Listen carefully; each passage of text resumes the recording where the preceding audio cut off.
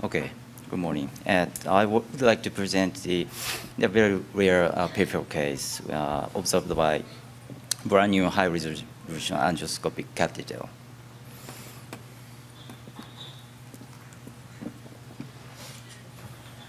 I have nothing to disclose. This is my case. An 81-year-old woman with critical limb ischemia underwent endovascular therapy for chronic total occlusion of superficial femoral artery to popliteal artery. She had a smoking habit, and he prescribed low-dose prednisone. This is the picture of her ulceration. The refractory cutaneous ulcer was very small, located basal portion of the torus. It was quite small, but ABI and skin perfusion pressure was quite low, indicating the severe limb ischemia. This is an angiography. The angiography revealed the simple chronic total occlusion, the distal SFA to mid portion of popliteal artery. We performed endovascular therapy for this patient. All 3-5 guide wires easily and successfully passed through the antegrade through the CTO region. And we measured by IVUS, and the IVUS imaging revealed no aneurysmal formation, and the vascular wall quite normal in the CTO region. We measured the size of the vascular. It was about 5.5 millimeters, so size fitted Gerba PDX 6.0 we implanted. This is the angiographical clinical course. We deployed the Gerba PDX paclitaxel-coated vascular stent. After 20 months later, we observed in the angiogram, there's a two portion of peri-stent contrast staining, namely PSS lesion. Because PSS in vascular wall is quite rare, so we conducted angioscopic analysis. This is a brand new angioscopic catheter named Zenposhi, developed in Japan. This is very high resolution imaging. You can see at PSS side, there's a bare stand metal with white thrombus and degenerated aneurysm vascular wall. It's quite interesting. On the other hand, we conducted another catheter using old type conventional angioscopy, fiber optic angioscopic catheter. This is for coronary use, so you cannot detect the positively remodeled vascular wall because SFA is a larger vessel compared to coronary artery. This is the imaging summary. We also conducted a OCT imaging. The OCT revealed the highly positive remodeled vascular wall at PSS site. In the Zenposhi catheter, clearly it showed the degenerated vascular wall.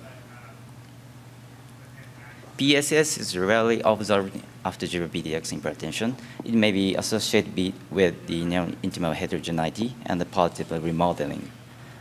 Persistent localized inflammation due to paclitaxel might cause this phenomena. The Zenposhi high-resolution angioscopy was newly developed for peripheral vascular use. It is equipped with 0.48 megapixel equivalent resolution camera at the catheter tip, and higher quality imaging and larger angular field in comparison with the conventional fiber optic angioscopy. This is schema with Zenposhi, brand new state-of-the-art angioscopic catheter. The high-resolution camera was equipped at the tip of this catheter. In conclusion, refractory superficial femoral arterial wall healing was apparent in high-resolution angioscopy images more than 20 months after paclitaxel-coated stent implantation. Thank you very much. just to learn from you a little bit, because I have zero experience with this. When do you use it and why? And how can you tell if these were because of the stent, or maybe there was, when you implanted the stent, these were there already but had thrombus, and then when there was flow, it went away? So few questions here. When do you use it and why? The angioscopy. You took angioscopy? And then how do you know that these are pseudoaneurysms, like because of the stent? Yeah, it's a good question. But angioscopy imaging device has have pros and cons. If you're talking about the IVAS or CT angioscopy, there's many. Just angioscopy has the benefit to detect the thrombus and vulnerable plaques. So I want to say that this brand new catheter is for peripheral use. So you can find many new things compared to the older one. So I got this new type of catheter, and the PSS is quite rare. So I just wanted to see the region with this new catheter. A question for you. In your experience with angioscopy, one of the things that struck us on the panel was that the limited amount of endothelialization that this stent had actually occurred after 20 months of looking. Was this a typical angioscopic image of a stent? Is that something that we should be more aware of, or was this an atypical assessment of a 20-month-old stent? Yeah, I think if you observe the normal bare metal stent implantation, you can see the neointimal hyperplasia. It's a quite clean white hyperplasia with endoscopic imaging. But this is the drug-coated stent, so you can see the very heterogeneity hyperplasia. That's the difference. I think so. Is it typical for DES to stay? Yeah, I think it's a typical, but the PSS is quite rare. For 2 years.